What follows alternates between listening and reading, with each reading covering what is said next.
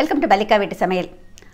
எலுமிச்சப்பழ ஊறுகாயை சுலபமான முறை, அதாவது அதிகமான குவான்டிட்டி, ஏதாவது டின்னர் பார்ட்டி அப்படின்னாக்கா திடீர்னு வேணும் அப்படிங்கிறப்போ நம்ம ட்ரெடிஷ்னல் மெத்தடில் பண்ணால் 15 நாள் ஆகும் ஊறுறதுக்கு. அப்படிங்கிறப்போ இந்த மாதிரி ஒரு ஊறுகாய் பண்ணலாம் அப்படிங்கிறதுக்கு உங்களுக்கு இன்றைக்கி செஞ்சு காமிக்கிறேன். குவிக் லெமன் பிக்கிள் செய்ய தேவையான பொருட்கள் பார்க்கலாம். குவிக் லெமன் பிக்கிள், அதாவது ரொம்ப சுலபமான முறையில் பண்ணுற லெமன் பிக்கிளுக்கு இங்கே நல்ல பெருசாக இருக்கிற எலுமிச்சப்பழம் 6 எலுமிச்சப்பழம் எடுத்து வச்சுருக்கேன். இதுக்கு கிட்டத்தட்ட 1 டேபிள் ஸ்பூன் அளவுக்கு மிளகாய்த்தூள் தேவை. அதை விட கொஞ்சம் குறைவாக உப்பு தேவை. கொஞ்சமாக சர்க்கரை, எண்ணெய் தேவையான அளவு தாளிப்பதற்கு, பெருங்காயத்தூள், மஞ்சள் தூள், கடுகு, வெந்தயம் தாளிப்பதற்கு, வறுத்த வெந்தயத்தின் தூள் கடைசியாக சேர்ப்பதற்கு. இப்போ இந்த லெமன் பிக்கில் நான் வேக வச்சு பண்ண போகிறேங்க. அதுக்கு முதல்ல இதை தாளிச்சிட்டு தனியாக வச்சிடணும். ஏன்னா அது ரூம் டெம்பரேச்சருக்கு வந்ததுக்கப்புறம் தான் அதில் ஊற்ற முடியும். இங்கே கொஞ்சம் எண்ணெயை ஊற்றி சூடு பண்ணியிருக்கேன். கிட்டத்தட்ட ஒரு 1.5 டேபிள் ஸ்பூன் அளவுக்கு இருக்குங்க. அது நல்லா சூடான பிறகு நம்ம கடுகு சேர்த்துக்கலாம்.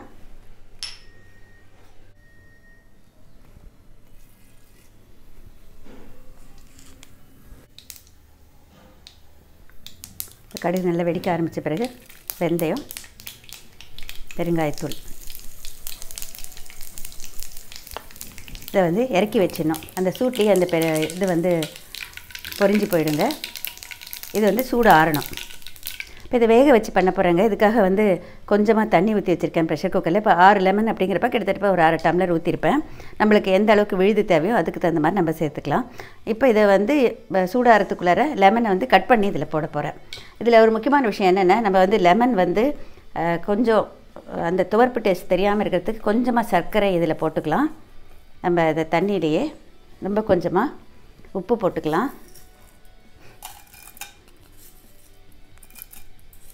பத்தலைன்னா அப்புறம் மேலே போட்டுக்கோங்க. இப்போ வர உப்பெல்லாம் ரொம்ப உப்பாக இருக்குது. இதோட மஞ்சத்தூள் போட்டுடலாம். இப்போ இதில் லெமனை கட் பண்ணி போட போகிறேன். இப்போ இந்த குவிக் லெமன் பிக்கிளுக்கு நம்ம என்ன பண்ண போகிறோம்னாக்கா, லெமன் முதலையே கழுவி நல்லா ஈரம் இல்லாமல் வச்சுருக்கேங்க. இதை நம்ம கட் பண்ணலாம். இதை ஒரே ஒரு விசில் தான் வைக்க போகிறேங்க. அதனால் நம்மளுக்கு எந்த சைஸ் தேவையோ அந்த மாதிரி இப்படி கட் பண்ணிவிட்டு நேரடியாக அந்த தண்ணியில் போட்டுடலாம். இதை கட் பண்ண பிறகு தனியாக அப்படியே வச்சுருந்தீங்கன்னா உங்களுக்கு உப்பில் போடாமல் வச்சா கொஞ்சம் அந்த துவர்ப்பு சுவை தெரியும். அதனால் நேரடியாகவே இதில் போட்டுடுறேன். அதே மாதிரி எல்லாத்தையும் போட்டுடலாம்.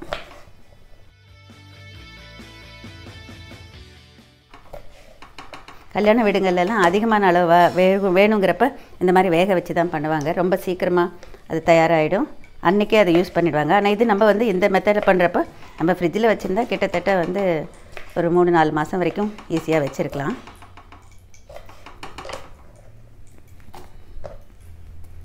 இப்போ இது பாருங்கள், இந்த உப்பு மஞ்சத்தூள் இதெல்லாம் போட்டிருக்கோம். கொஞ்சம் லேசாக இப்படி இது பண்ணி விட்றேன். இந்த தண்ணி நல்லா கொதி வர ஆரம்பிச்சிருச்சு. இப்போ மூடிட்டு ஜஸ்ட் ஒரு விசில் வேக வைக்க போகிறேன். இப்போ வெயிட் வச்சுக்கலாம். அதிகமான விசில் வைத்திங்கனாக்கா ரொம்ப சாஃப்டாகிடுங்க. இப்போ இது ஸ்டீம் வர ஆரம்பிச்சிருச்சு. வெயிட் வச்சிடலாம். கொஞ்சம் மீடியம் ஃப்ளேமில் வச்சுக்கிறேன். ஒரே ஒரு விசில் வச்சா போதுமானது.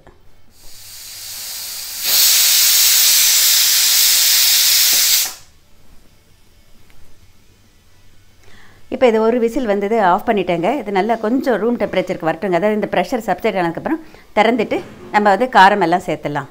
இது கார எலுமிச்சங்காய். இப்போ இது ப்ரெஷர் சப்சைட் ஆகிடுச்சுங்க. ஓப்பன் பண்ணலாம். இப்போ இதில் நம்ம தாளித்து கொட்டியிருக்கோம் இல்லையா, இதை சேர்த்துடலாம். இது ரூம் டெம்பரேச்சருக்கு வந்துடணும் தாளித்தது.